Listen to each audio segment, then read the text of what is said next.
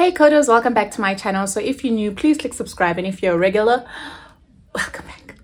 So in this video I'll be doing a part 2 of how to become a software developer without having any degree. I did the first video, was it 2 or 3 years ago, and now I'm doing a part 2, just a few institutions. So if you do have more, please put it in the comment section, and I'll be sure to do a part 3 if it's possible. So the first institution I'll be talking about is sheCodes. It's made for women. It's an online coding workshop for women, which is great because women only hold 25% of all coding jobs and earn 30% less than men.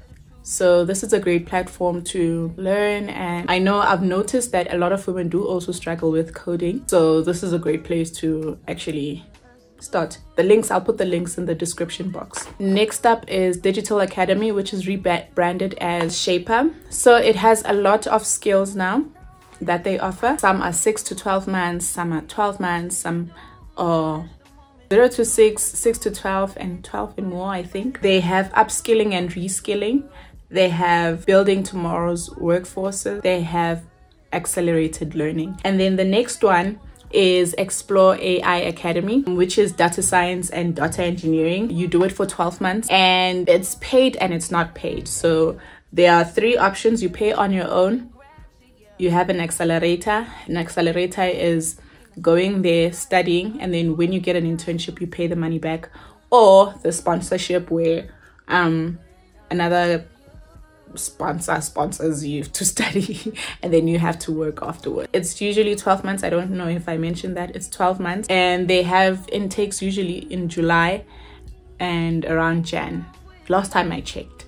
So yeah, that's also a great institution, especially if you're interested in data science and data engineering. And then I don't know how to pronounce this one, deviare. It has a lot of certifications. I noticed it has agile. These are the listed ones. I'm very interested in the agile Scrum Master. I think I'll look into that.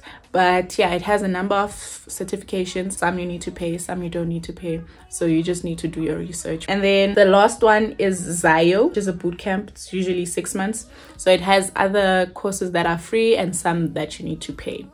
And yeah, most of the information I'll put at the end so that you can see and compare. And yeah, that's all for the video. Oh yeah, and please do really like and comment and subscribe so that it does reach a lot of people.